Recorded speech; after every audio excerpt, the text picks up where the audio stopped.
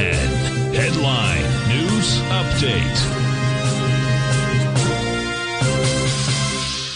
Okay, folks, Larry Pesavento for the mid-afternoon update at TFNN. I posted a chart of the Dow Jones Industrial Average. We made that ABCD pattern, 3 drive to a top pattern up there at 43,000. We went short at 42,800. We have a stop in, and you'll notice that last night's high came in at 42.2688. And our stop was at 427.88. Now we're down a little bit from that level, but we want to send our prayers out to anybody on that east, west, north, south coast of Florida, because, boy, I watched this in the news that, my goodness, this is really, really, really amazing. We have friends in North Carolina that live up in the hills that have had so much rain. It's just amazing what's happening. We've gone through many of these before. Katrina in 05, we've been through Andrew, Hurricane Carla. There's so many of them. They make it through, but boy, it's tough, folks. It's not an easy gig, so let's do everything you can. If you're in that area, try to help your friends if you can, because it's a pretty big deal.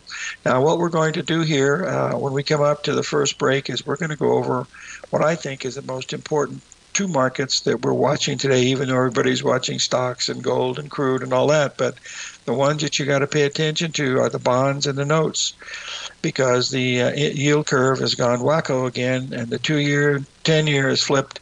And boy, that is not a good sign for stocks ordinarily. However, we do not live in ordinary times, as the Chinese curse says. So we want to talk about that when we come back from this small break, and then we will.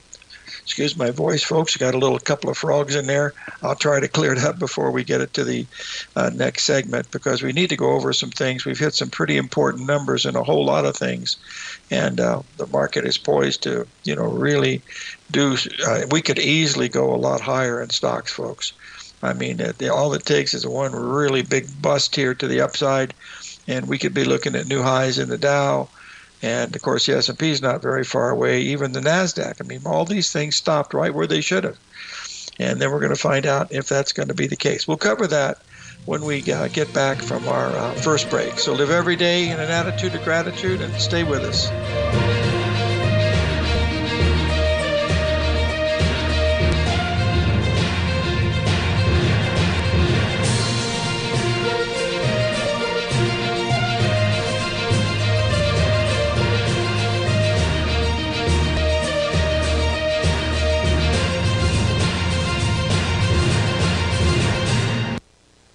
In the world